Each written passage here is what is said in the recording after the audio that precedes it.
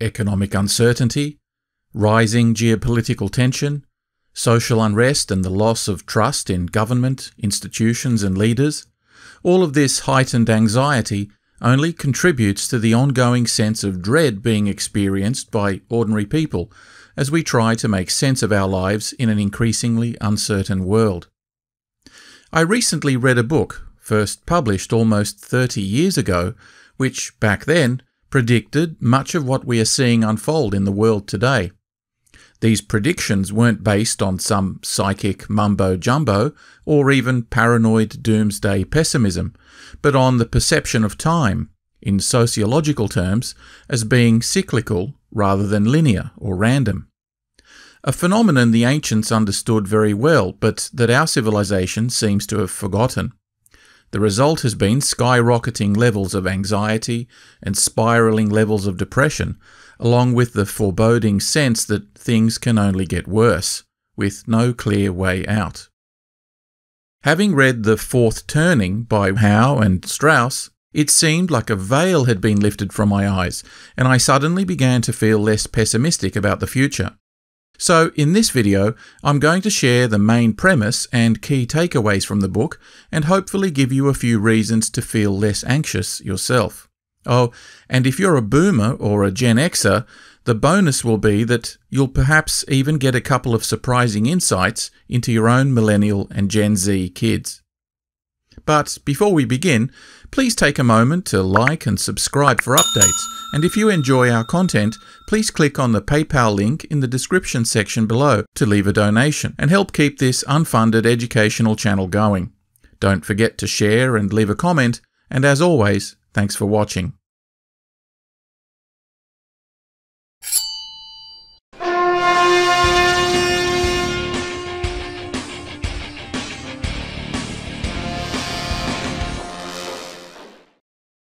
William Strauss, a government policy advisor, author and playwright, and Neil Howe, an economist, historian and demographer, were the founders of what is known today as the generational theory of history. They initially set out to tell the story of American history as a series of generational biographies. Both authors were interested in seemingly recurring patterns of history, and they studied the factors that may have been responsible. They weren't the first to consider the idea, but they focused on whether there were any behavioural characteristics within the ruling generation that could be seen as predictive. Psychologists often refer to these as archetypes. Howe describes the usual study of history in terms of a graph, with the x-axis representing time and the y-axis representing age. Most history is recorded by adults with a typical age bracket of around 50, and we tend to see history represented through time in terms of this purely horizontal expression. But Howe reminds us that each person is a product of what was happening in time during their childhood. In effect, they learn different life lessons depending on what they've lived through, which in turn influences the way they direct subsequent historical events. The authors contend that history realistically reflects an infinite number of diagonals of people who were kids at one point, matured at another, and became old at another point still later. The theory contends that a child born during war or severe recession and experiencing the deprivation, social constraints, and parental involvement that come with it would clearly turn out to be a different kind of adult than one born and raised during a time of spiritual renewal, individual freedom of expression, and anti-establishmentism. You may have heard the expression, "Hard times make hard men. Hard men make good times. Good times make soft men. And soft men make hard times." Generational theory could be thought of as a more complex and intricate expansion of that idea. So, people being born, raised, working, parenting, and aging during different particular times tend to develop a collective behavioural tendency. And it follows then that these tendencies lead to a set of repeating zeitgeists. This idea of recurring patterns, something that is familiar to us in the old cliché of history repeating itself, is a characteristic of what Howe and Strauss call a cyclical view of human history.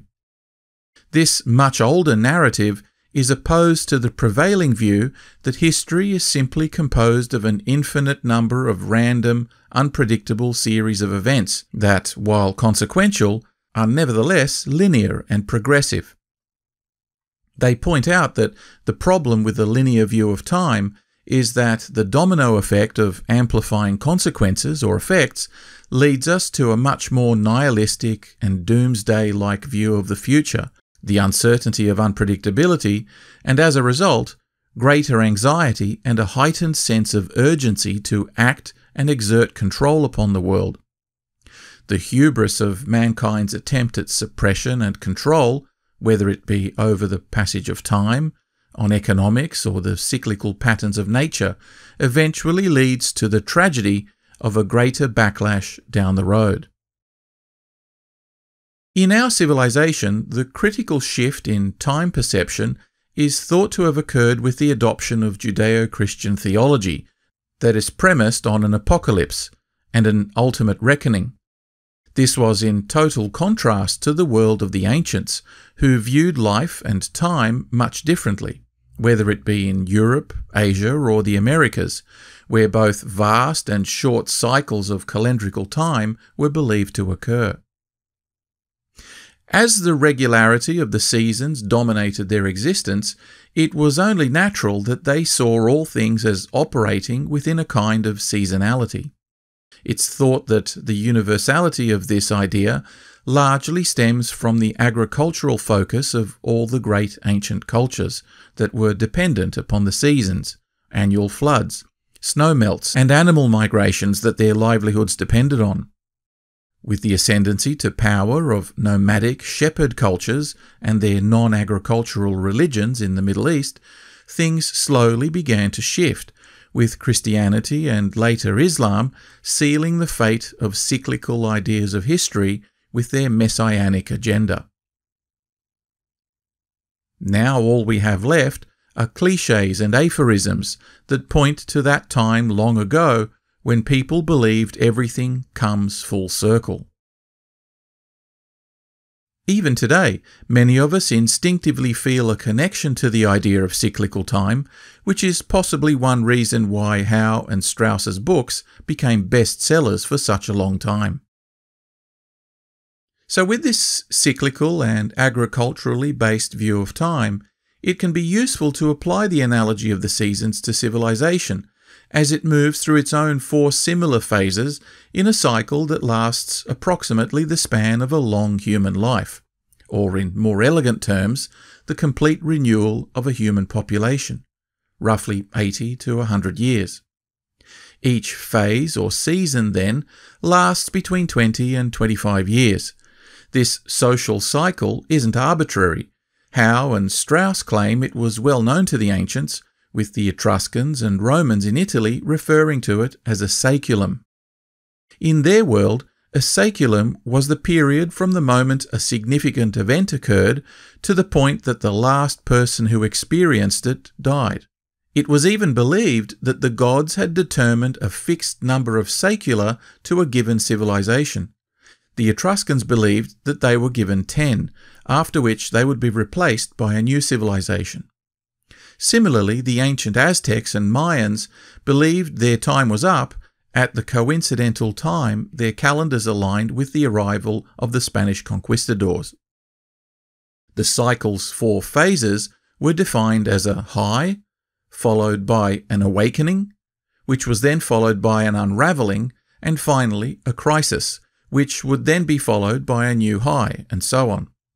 The authors point out that they drew their inspiration for the generational theory from a long line of historians and social scientists, such that their observations are hardly controversial, though critics have occasionally said that this theory is difficult to falsify and easy to cherry-pick. For their part, the authors agree that the factors influencing a seasonal phase can be complex and multifactorial, such that a phase may last longer or shorter than the typical time of 22 to 25 years, particularly now where technology comes into play.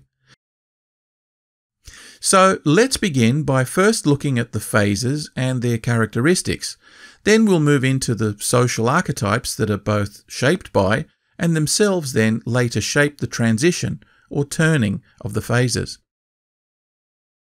So let's begin with the spring, which is referred to as the first turning or a high. In this phase, the zeitgeist is one of optimism and social cohesion, a sense of belonging. There is a general can-do attitude and a flourishing of activity, civic responsibility, and a high social order, with conformity being socially rewarded.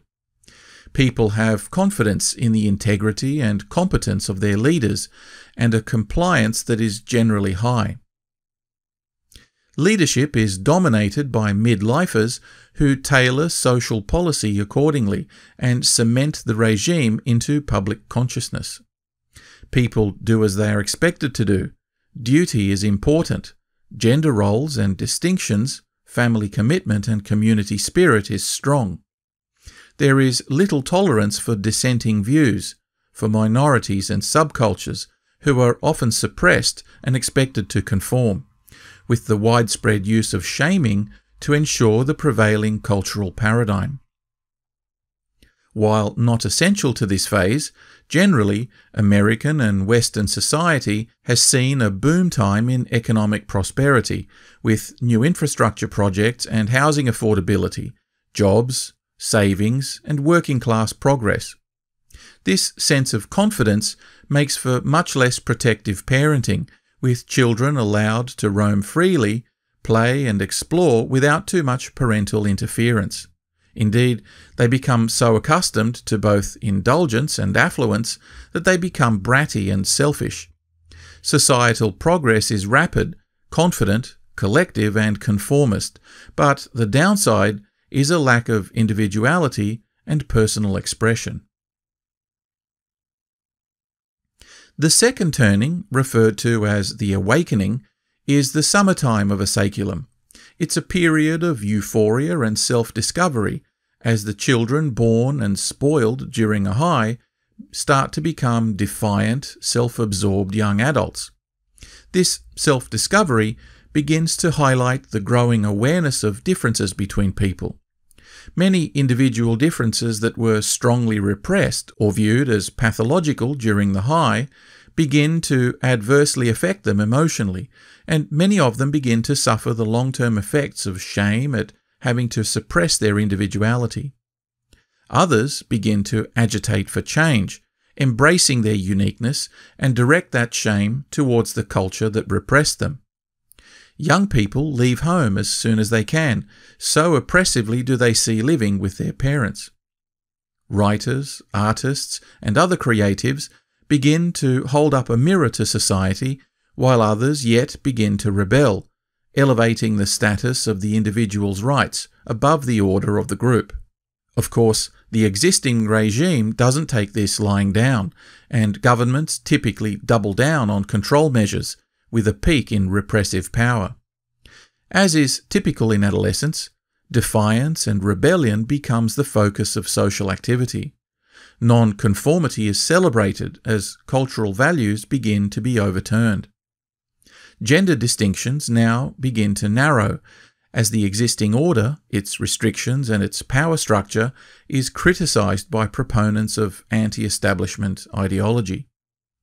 Children born to parents during this phase experience a significant decline of parenting and protection as values shift from emphasis on the sanctity of the family to the self-discovery of adults, who pay far less attention to the development of their children than in the pursuit of their own free expression.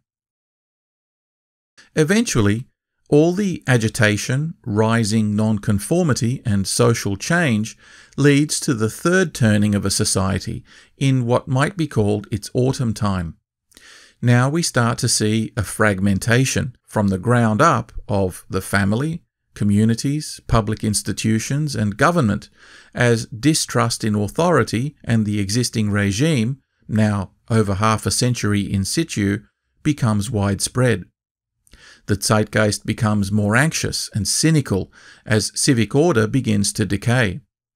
Depression and anxiety are entrenched as certainty evaporates and people begin to feel the lack of family and community cohesion. Dominant individualist value systems emerging from the awakening phase take root and establish themselves as the new cultural authority. The preceding power structure becomes increasingly impotent as the can-do attitude of previous decades is replaced by can-be attitudes. Guilt, both individually and collectively, peaks, with repression and social credit now moving the other way, where individuality, diversity and principles are rewarded and previously conformist citizens become publicly shamed instead. Midlifers are powerful in culture rather than politics, with continuous public debate over the ends rather than the means. Gender roles and distinctions are at their narrowest, while parenting now becomes increasingly protective, with children subject to much greater adult influence. Finally, we come to the fourth turning, or the crisis, which is the winter season of society that represents death and a purging of excess, suffocating growth. In this phase, some catastrophic event occurs, whether geopolitical, environmental, or economic, though often they are intertwined. The deregulation, impotence of political will, and economic sensitivity in the unravelling phase leaves society vulnerable to the shocks of a crisis, with nobody left alive or too old to serve who had survived the last crisis to guide society through the next one. It's important to note that no fourth turning in American history in particular has ever occurred without the onset of total war. It's also important to observe, however, that preceding this external aspect of a crisis, there was always a corresponding internal conflict of ideas that have become increasingly polarized on many issues, so the citizens now begin to turn on one another. When an external threat does emerge, it usually serves to re-galvanize citizens into a much more unified body than had existed in the previous decades. The crisis necessitates widespread suffering across many strata of society, with a perception of direct threat to the survival of the nation. There is a consequential demand for strong leadership, order and unity to restore stability and community purpose. It's a time of survival that necessitates a coming together in groups and action to create a new civic power structure. Pragmatic solutions begin to be implemented to solve problems, which results in redefining political, community, and family relationships. Gender distinctions begin to widen again as society begins to look for greater security once more. This affects the raising of children, with parents and society becoming overprotective and helicoptering, dominating their upbringing as one of the few things left in their control. Crises and awakenings represent the two alternating periods of historic upheaval that are recognized as defining moments within a framework of a saeculum. The crisis is the point of major secular upheaval, where the external or material world is reorganized through uniformity, consensus, order, and personal sacrifice. The awakening is the counterpoint of major cultural change or religious upheaval, which shifts a civilizational emphasis onto the inner or spiritual world that promotes individuality, subjective experience, and personal values. This is often where you see the emergence of great religious leaders or religious reforms. So now that we've taken a look at the general mood that pervades each of the four turnings or phases, we need to also take into account the way these moods affect people at different times in their lives. Howe and Strauss identify four generational archetypes based on their adult characteristics that repeat during each saeculum. Each of them are influenced by different conditions that pervade society during their formative young adult years, and they take these characteristics into their more mature years as they take on leadership responsibilities within their society. The hero. Hero generations are born during an unravelling, where individualism is maximum and government trust is at a minimum. They experience increased meddling in their childhood development by nomad parents, wanting to shield them in what they see as a challenging future, hoping to pass on pragmatic skills they learned in their own lives. This degree of overprotectiveness of the parents makes the hero generation somewhat entitled and just expecting things to happen for them. The corollary of this is a corresponding burden of social responsibility and an expectation for them to achieve something as adults. During an unravelling, there is an element of every man for himself, which can make them yearn for a connection with community or mankind in general. So they tend to embrace utopian ideologies where everyone gets along and everyone is happy and we all save the world. Of course, they have no idea how to achieve this, and it's not till their later adulthood that they actually pick up that burden. But they are great team players, and this is one of their great strengths. When successful, they can become pompous and prone to hubris, while their continuous activism and community immersion leads them to age eventually into powerful political and entrenched leaders that become the target of the next awakening.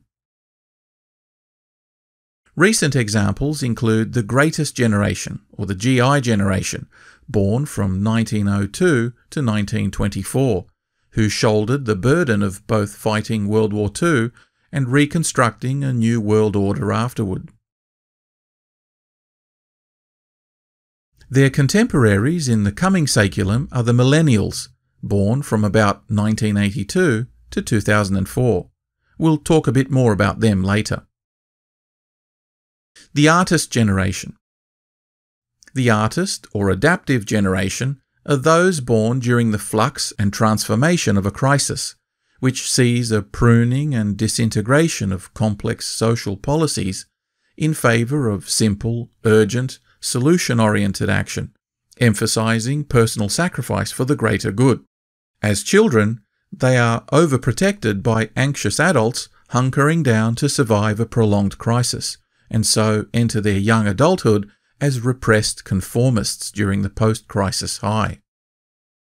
This excessive helicoptering by either nomad or hero parents robs them of the organic development that would normally occur if they had the freedom of an unstructured environment.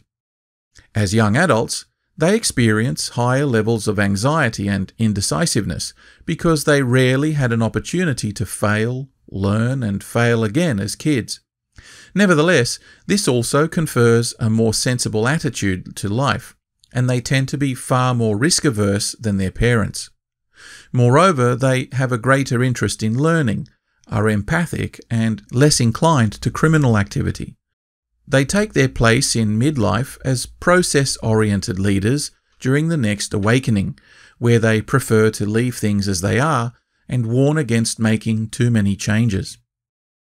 This resistance makes them ineffective as leaders and a target of their maturing children.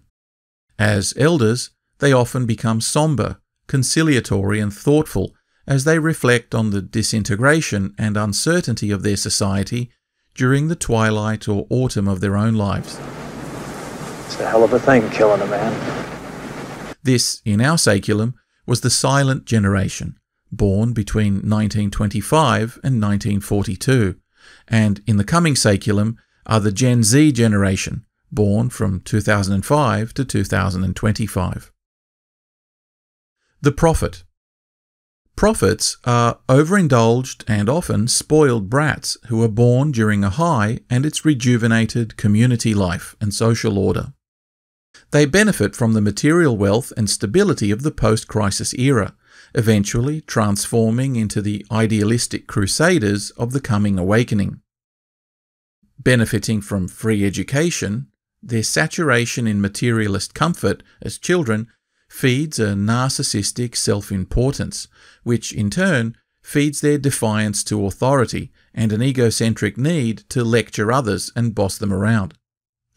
They go on to become social moralists in their midlife, and then, as they become older, they tend to be the only ones still thinking about moral values or the big picture. Bigger than life, they often achieve cult status, resistant to criticism. As they age, their idealism lends a degree of broad thinking and sometimes wisdom that inspires the younger hero generations that need to shoulder the transition into a new crisis. But at other times, their arrogance makes them unpopular with later generations. Most recently, these are the baby boomers, born between the end of World War II and 1960. The nomad. Taciturn, laconic, and thought of as doers, nomads are born during an awakening, where social ideologies are challenged and spiritual revival begins. They spend their childhood without much parental supervision, becoming independent, resourceful, and consequently alienated from the establishment in their adolescence. As young adults, they become cynical rather than idealistic attackers of the established order, and they have a greater appetite for personal risk than the previous generations in their pursuit of financial reward. Their tendency to solve their own problems and manage their own needs makes them pragmatic midlife leaders during a crisis, and they age into resilient and often condescending post-crisis elders. Most recently, these are the Gen Xers, born between 1961 and 1981, and their vanishing great-grandparents who survived World War I and the Great Depression, but whose stories of survival they only hear in TV documentaries. They were often the competent midlife commanders of World War II battles.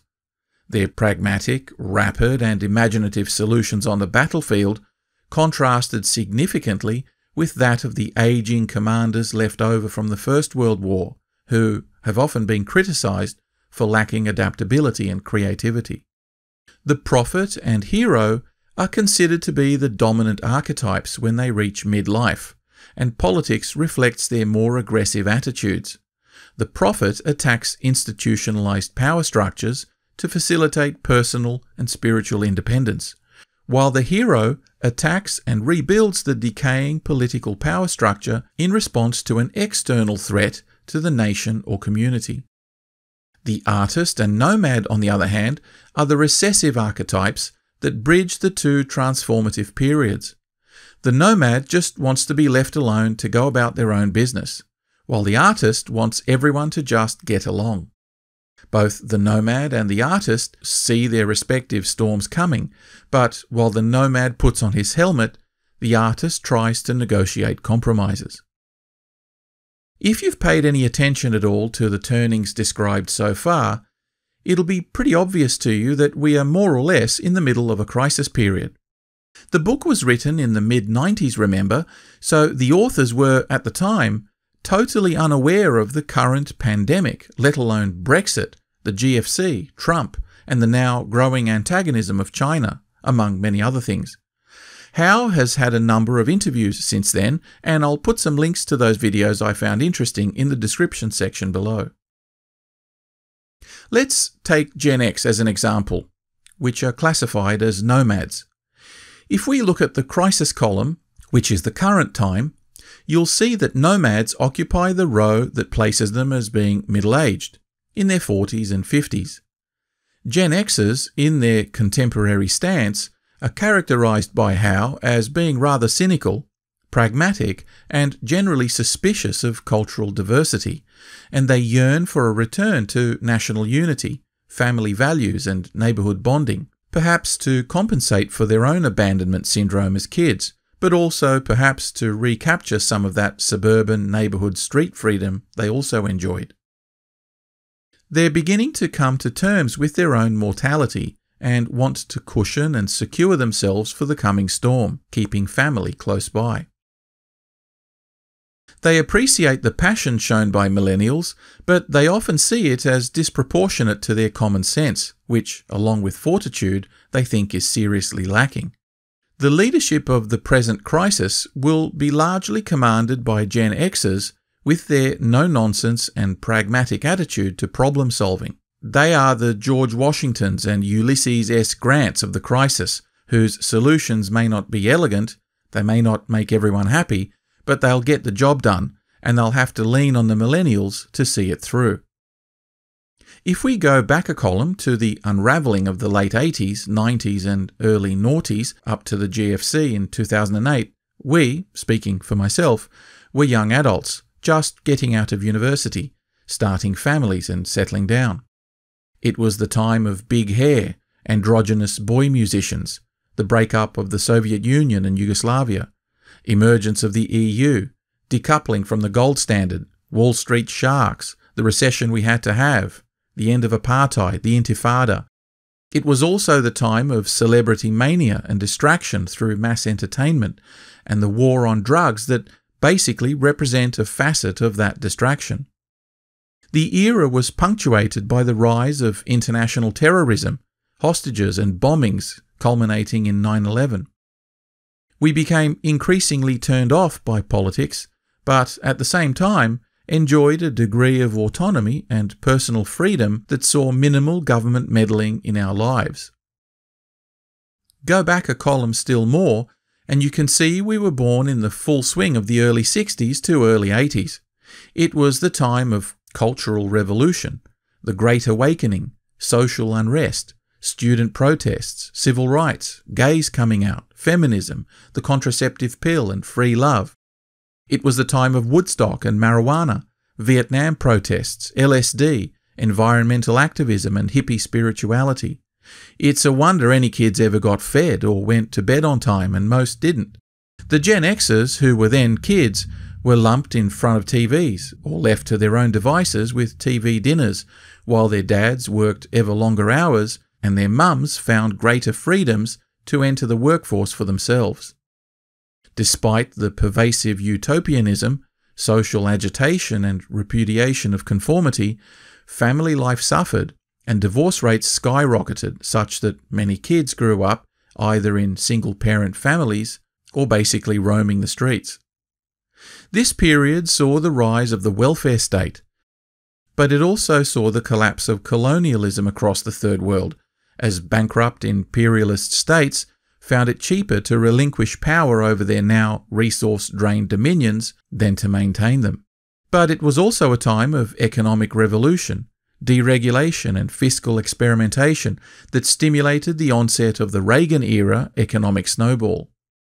And if you go back to the first turning, or post-war high, you can see that the nomad occupies the elderly row.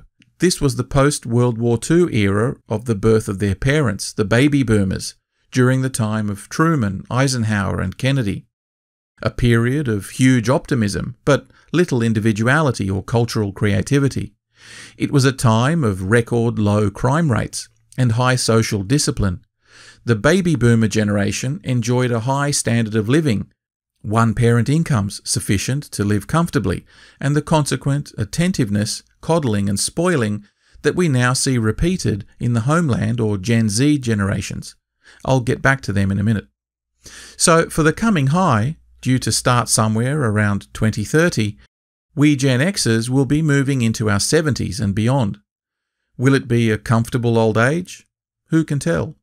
But how reassures us that old Gen Xers are tough enough to take it, and we're used to taking care of ourselves anyway. Maybe this is a good time to now look briefly at the end of the present saculum in a little bit more detail, to see what Howe and Strauss make of them before taking a brief look at Howe's assessment moving forward into the next one. So Howe relates that a crisis goes through 4 subphases. The initial phase is the crisis trigger, a catalyst such as the GFC in our time, or its parallel stock market crash in 1929, when there was a shock to our system and a sudden recognition that the whole world as we know it was not going to be the same again, and that fundamental changes in our philosophy were not only necessary but urgent. Families became increasingly aware that they weren't going to achieve the same levels of prosperity as their parents did. This period is then followed by the regeneracy, which is where we begin to rally around a leader or a movement that seeks to redress the social failures that led to the crisis. The climate change agenda, pushback against globalization, the rise of ethical investing, welfare and income inequality reform, gay marriage laws, all of these issues often highlight a complete breakdown in trust in government and a high political volatility. Massive popular movements emerge that seek to drastically alter our direction, which gives us a ray of hope and trust in the future. The next subphase consists of additional shocks that keep adding damage into the already vulnerable civilization, but it necessitates a radical retooling of public institutions as well as laws to cope with the fallout of events that we were completely unprepared for. An example might be the pandemic, the Great Economic Reset, or an external political crisis such as China taking Taiwan or Russia taking Ukraine. All of these events together lead to the climax where the system is now at its weakest, but which starts to see an increased coming together of people for the coming good, and the implementation of bold, innovative, and often controversial strategies to stabilize the crisis. At some point, the final stage, called the resolution, is reached, where stability is achieved and a new social order emerges that now remains stable for the next several decades, as the weary population begins to make the most of it and entrusts their power to the government to maintain order. What will this be for us moving forward? That's anyone's guess, but suffice to say, it will involve institutionalizing elements of the shocks we are now seeing. A further note on millennials. The early part of this group were just coming of age around the time of the GFC, while the tail end of them are coming of age now during the pandemic. So the entire generation has been hit by both economic and existential crisis, just as they're entering their young adult phase, where we are all very ideologically impressionable. Consequently, we see in them the development of a greater awareness of the need to belong to a community, on behavioural appropriateness, risk aversion, and visionary personal investment in the future through pushing environmentally friendly policies and economic fairness. Howe and Strauss identify 7 core characteristics of millennials as the coming saeculum's heroes, and they are listed as being special, sheltered, confident, team-oriented, conventional, pressured, and achieving. They are living at home with their parents on an unprecedented level, with all of the relationship challenges that brings. They lack the defiance of boomers and the self-dependence of Gen Xers. They increasingly feel like the current system of liberal democracy is failing them, as they are forced to come to terms with their increasingly falling behind their parents. Most boomers and Gen Xers today would roll their eyes at the suggestion that millennials are the next hero generation, being coddled and preoccupied with champagne socialism more than getting their hands dirty or saving money. But Howe points out that their substantial participation in politics has been astonishingly rapid as well as passionate compared to that of young people in preceding decades, where nobody really cared much about getting involved and instead focused solely on wealth acquisition and personal achievement. We also see millennials, more than any other group, coalescing into tribal groups to pursue ideological agendas, and political parties responding with a definite shift to populism and polarization to attract their votes. Howe sees them over the next decade as increasingly taking responsibility for the economic direction of their society. They will eventually be forced to walk the talk, however, and they are expected to bring community, solidarity, and a new public order about. The Gen Z generation, the first to be entirely immersed in computer technology from the day they were born, though more anxious and fearful than millennials, are the most ethnically and racially diverse generation in history. Their mostly Gen X parents have taken advantage of increased science, literature, and the internet to give them programs of development that cover emotional as well as academic spheres, more so than the millennials they may have parented. Gen Z adults will be far more risk-averse than millennials and far more compliant, but are expected to contribute their vast capacity for empathy to smooth over the transition from crisis to high, and use their technological skills in dealing with fine details to help the new emerging order run more smoothly. They will be the mandarins or bureaucrats of the new world order and will make their mark behind the scenes where it's safe to do so. Unfortunately, this timidity sees them as having greater dependence on medication, as they'll be more prone to mental health issues that prevent them from full personal expression and freedom. How much of that are Gen Xers to blame for? Hard to say, but the best we can do is encourage them to express themselves as freely as they want, and to give them opportunities to voice their thoughts, otherwise they may never reach their full civic potential into the future.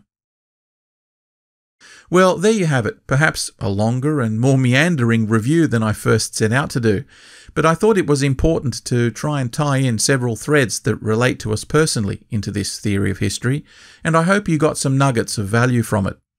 The theory does have its critics, and it risks overgeneralizing in a number of ways, but that's always the risk with generalizations. For myself, one of the feelings that emerged upon reading the book was that the end is not nigh. What we are going through is part of a natural cycle, and the players have all been here before. Essentially, I felt a bit more optimistic, and that's something we can all do with right now. It's clearer to me that much of what amounts to political rhetoric is typical for this point in the cycle, and I felt reassured that after the winter, spring will come once again. It also prompted me to check my Gen X propensity for being Mad Max and to view Millennials and Gen Z kids with a little bit more charity, having picked up a few lessons on how to temper my own opinions and make room for their point of view. As a single dad, that might just turn out to be invaluable. I hope it is for you too. Till next time, walk tall. Cheers.